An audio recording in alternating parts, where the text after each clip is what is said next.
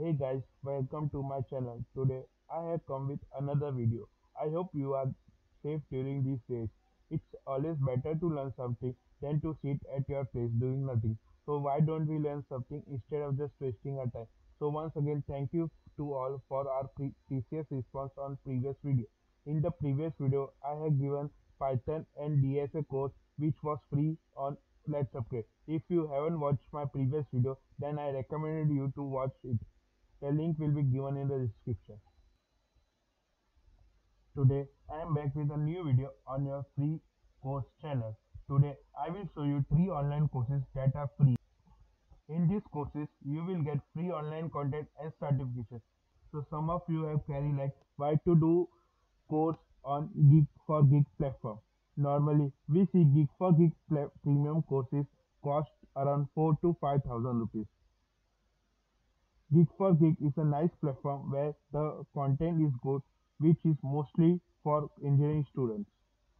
Even some people have said that if you are an engineer and you haven't done Geek4Geek course, then you are not an engineer.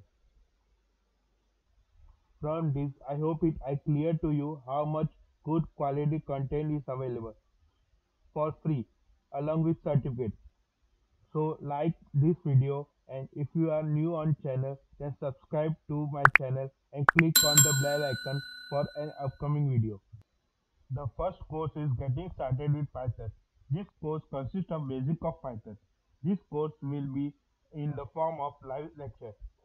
If you miss the lecture, then you can see the recorded video. Here you will see what you will learn and the course content. The second goal is C++ productivity hack. If you want to learn anything related to C++ programming, then enroll for this course. The third and the last course is Python Facts for C++ and Java developers. In this, you will see the coding of C++ and Java, and it will be compared with Python. All the links of the course are given in the description. If you have any doubt or query, mention it in the comment section below.